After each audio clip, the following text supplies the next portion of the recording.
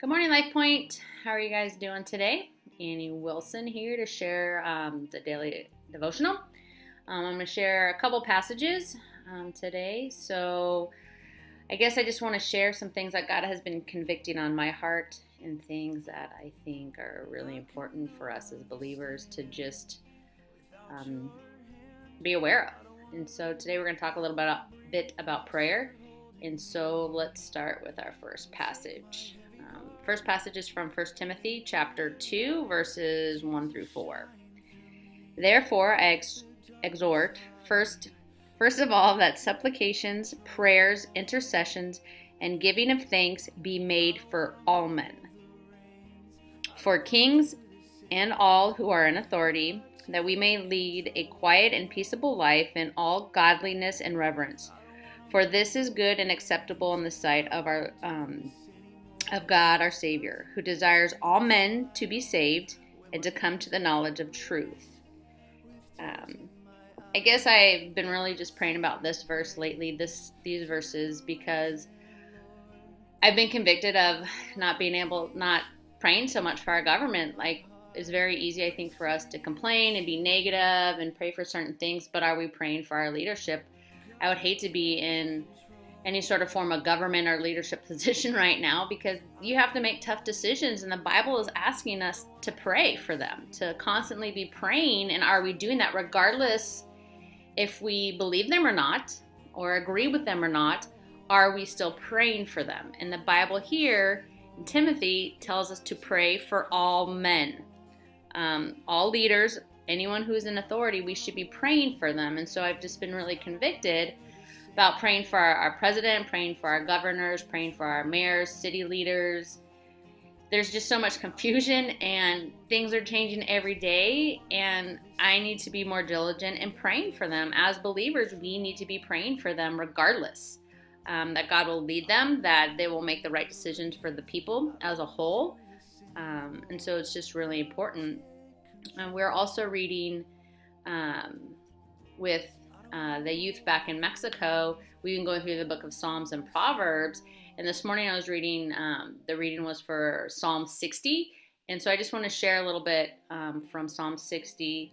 Let me get there. Psalm 60, verses 1 through 4. It's kind of applicable to today. Oh God, you have cast us off, you have broken us down, you have been displeased. Oh, restore us again. You have made the earth tremble. Yes, it has. You have broken it.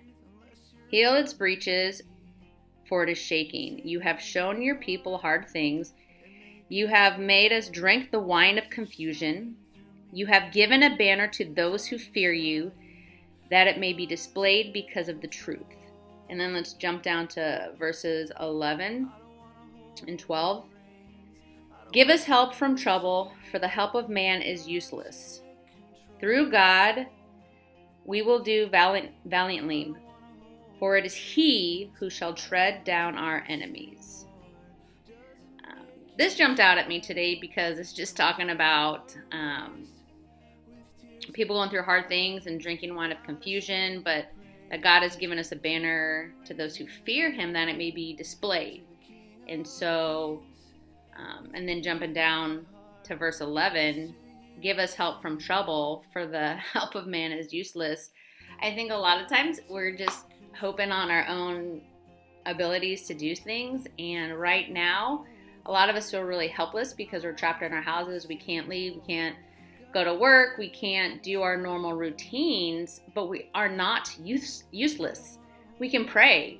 Prayer is the most powerful thing that a believer can do. And I want to ask you, have you been diligent in praying? I know I haven't. I'm completely guilty of it.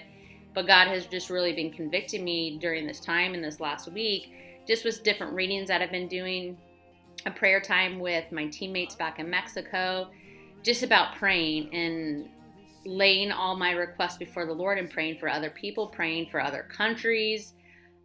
Instead of complaining and just absorbing all the things the news says, am I absorbing God's word? Am I laying it before him? Am I praying?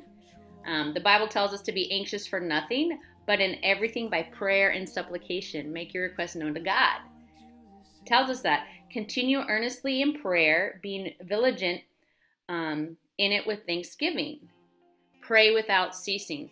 The cool thing about prayer is we don't have to be necessarily alone in a room by ourselves, quiet. You can pray without ceasing. You can pray throughout the day. You can pray while you're driving. You can pray while you're communicating with other people. The Bible tells us to always be praying, and I have not been doing a very good job of that. I think maybe I've just been feeling sorry for myself, that I'm stuck here, that I can't be in Mexico doing actually the same thing I'm doing here. But am I praying for our leadership? Am I being diligent and praying for my friends in other countries who are facing a lot different circumstances with the coronavirus than I am here? Am I praying for them? And so my challenge today for all of us is maybe instead of listening to the news or admitting negative thoughts, that we pray instead. So that just wants to be my challenge and our focus, that we can be a people of prayer and we can be held accountable to one another and praying for each other and truly lifting people up, regardless if we agree with them or not, that we're praying and we're trusting God's hand upon the situation and his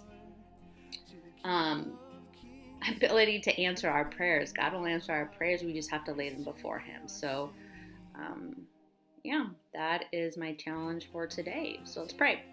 Heavenly Father, we just thank you for today. We thank you for your power. We thank you for your word. I thank you that we can communicate with you at all times and any hours and any place, Lord, that prayer is very simple and it's just communicating with you, Lord. So I just pray that you make us a people of prayer, that instead of turning to other thoughts in our head, Lord, that we turn our thoughts to you and that we're able to just pray through all things, Lord. And we just thank you for your Holy Spirit and the work that you're doing in our lives. I just ask for continued protection and health and just guidance, Lord. I lift up our government right now and the president and all our city leaders, Lord.